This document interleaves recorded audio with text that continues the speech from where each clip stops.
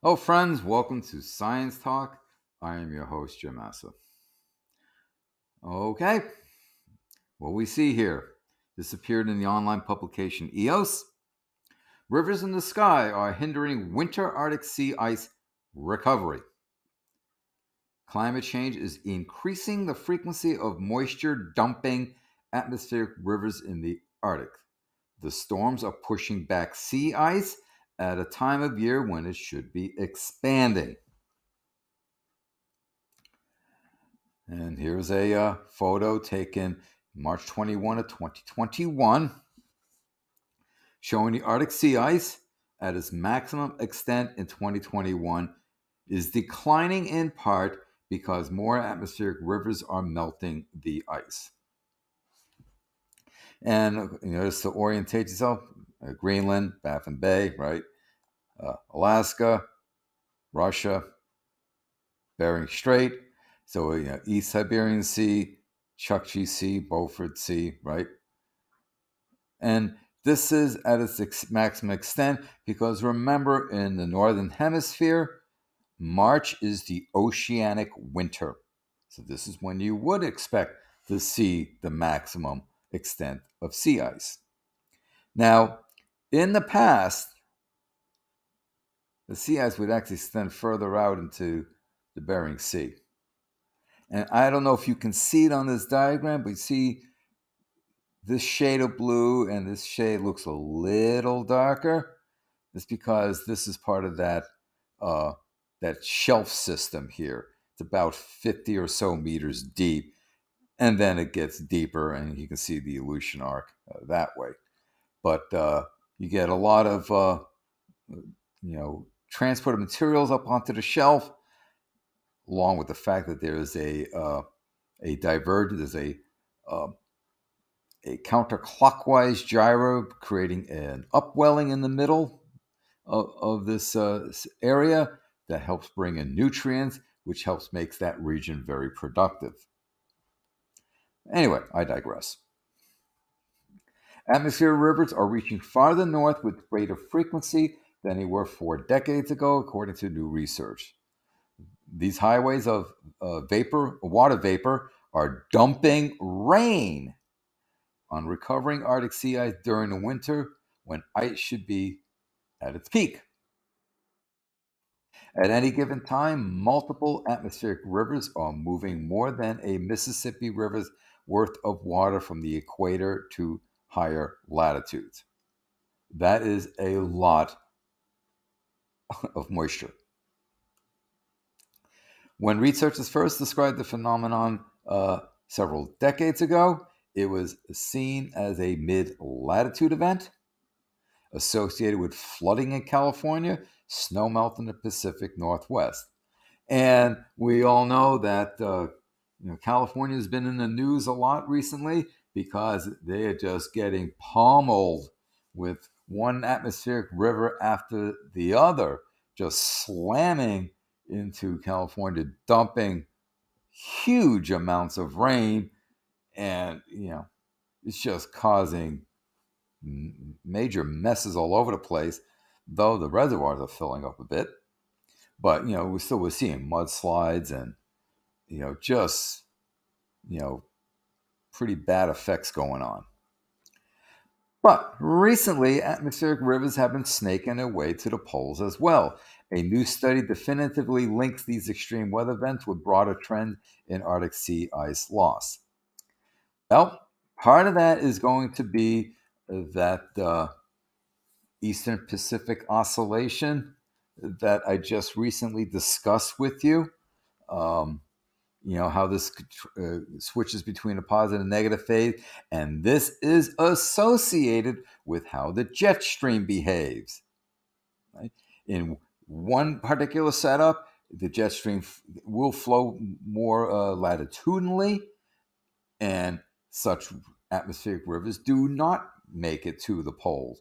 But another situation where the jet stream becomes more meridional, which is becoming more and more the case, then this allows movement into the Arctic. You may want to check out that video if you have not done so already.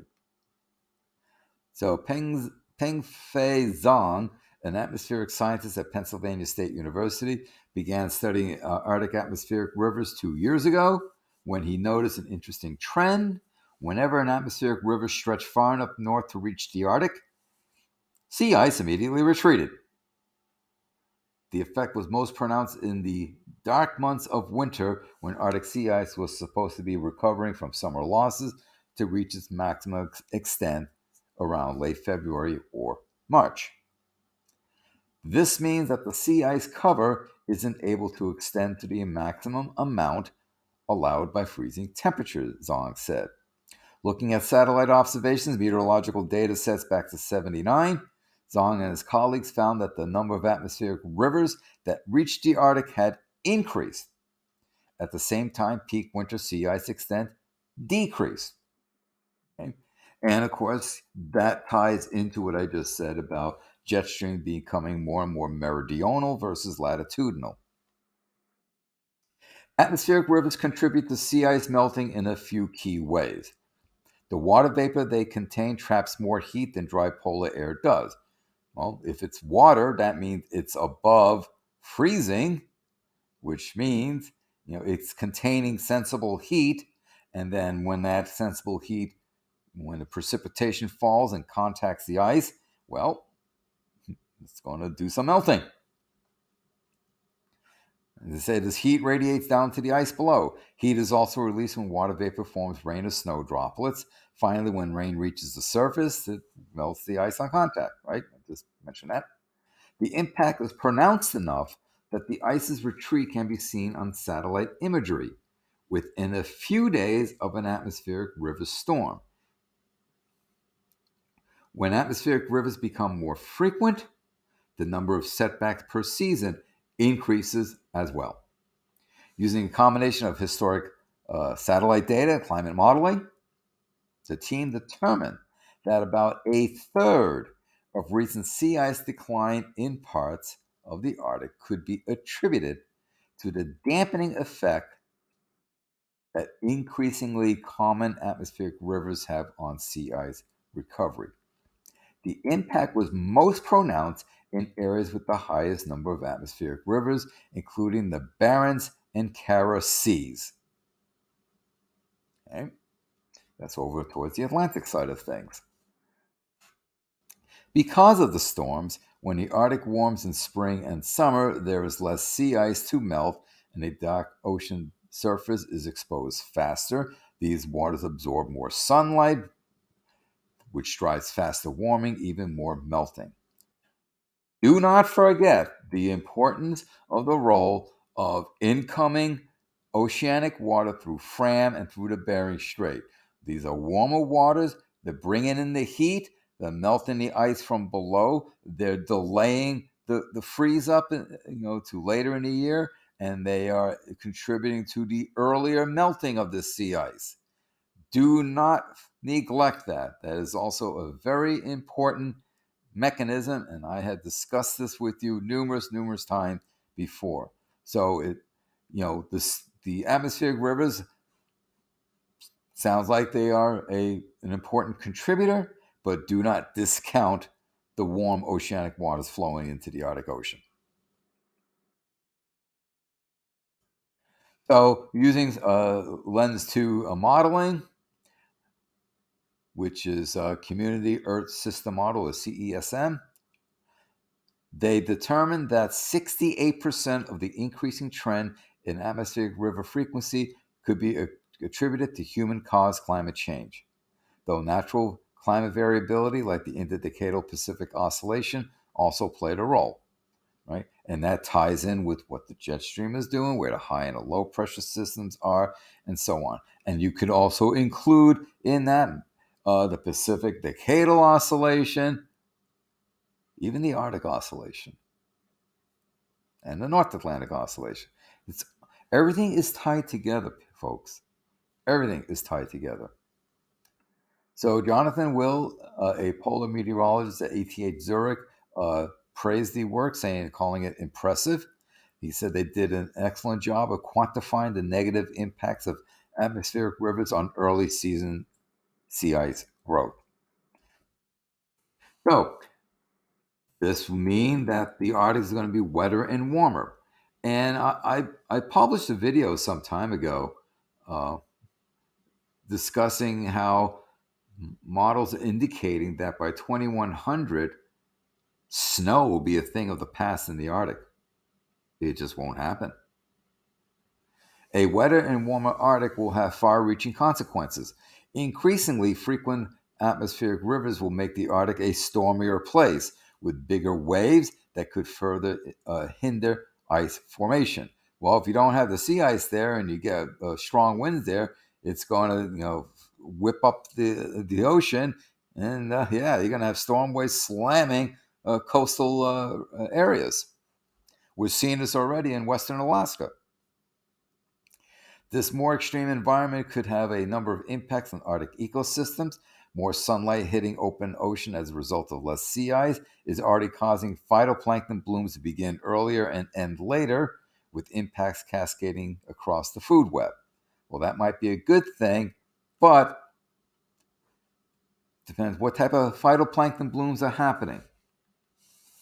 Now, I have argued in the past that you with the loss of sea ice, you're going to lose the ice edge productivity that happens, and until the sun gets to a high enough altitude in the sky to activate the electron transport system of diatoms, there's still going to be a delay in that productivity.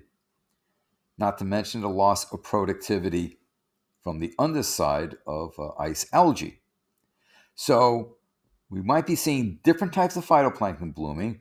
Probably, maybe it's coccolithophorids, but okay. So if you're having earlier blooms and going later, that sounds like a good thing. You're having productivity. But what we need to do, and we need to see what these studies quantify is, what is the biomass? What is the productivity of these blooms and for that period? Does it compensate for the loss of diatom productivity, ice edge productivity, sea algae productivity, ice algae productivity? Does it compensate for that? Is it less? Is it more? That needs to be assessed. So if it does at least compensate, equals it, or even greater, then that's a good thing. If not, well, then you're going to have an overall net decrease in productivity. So we need to look to see what the net differences are, and does this equate to a overall net increase in productivity, primary, secondary, tertiary, or not? So that needs to be seen, and I'm actually trying to, and I'm doing a little research into this to see what studies are finding. On a global scale, sea ice retreat could slow the ocean conveyor belt, right, AMOC, which could lead to droughts or sea level rise thousands of kilometers from the Arctic. So, if you have open waters, they're going to absorb more sunlight energy, and that's taking into account specific heat of water that's going to linger longer. It's going to then you have the latent heat release, so that's creating milder conditions in the Arctic. For example, if you here in Alaska, if you look at what month has warmed the most compared to historical records, it's October. I mean, June, July, yeah, the sun's up 24 hours a day, so it's not going to see that much increased temperatures. But October has warmed the most, and that's because the sea ice is not forming yet. So you have open water, it's releasing all that heat. And as a result, we get things like freezing rain event, which is treacherous to drive on. And that's one thing I've noticed in all my years up here is that winters in Alaska have gotten really crazy, especially interior Alaska. Interior Alaska used to be classified as semi-arid, and the snow that we would get would typically be in September, October. You get a pile of snow. Not much happens until March. But the snow would be very, very dry and be no wind. So you get this very dry snow. That's all nice and dandy, easily removed, so on. Now things are getting windier. The snow is getting wetter. So we're having power outages. We're having trees flop over onto power lines, taking down the power line. The snow is heavier. It's, it causes people to maintain their roofs a little more frequently, clean the stuff off. So, there have been changes. And also, I shared with you a study that showed how, because of all the increasing warmth in the Arctic, we're having rainy seasons extend further. And now the rain, as they discussed at the top of this article, the rain contains a sensible heat, which helps melt the ice. Well, in here, if you have a snowless ground like we get in summer going into autumn, but you have rain falling, that rain penetrates the ground, percolates into the ground. That sensible heat is impacting the permafrost, helping to thaw it out, which then releases methane. So there's a lot of dynamics happening in the Arctic. And of course, what happens in the Arctic does not stay there. It impacts the rest of the planet. So while this is an important new mechanism that's being quantified and is definitely impacting the sea ice, do not forget what happens through Fram, what happens through the Bering, all that warm oceanic water containing all that increased oceanic heat content, which I have documented with you several times now, the amount of heat that's in the oceans, waiting to do something. And that doing something, I think, helps drive these atmospheric rivers, heat energy given off. And it's going to make what looks like this year a really significant El Nino event. Stay tuned for that one. So anyway, another mechanism. These atmospheric rivers are impacting the sea ice. And that is due to the changing meridional atmospheric flow patterns. And I think it's the heat content contained in the oceans that are helping to drive these rivers, especially in the Pacific, as Californians will attest to. So there you have it, folks. Thank you for your time. We'll talk soon.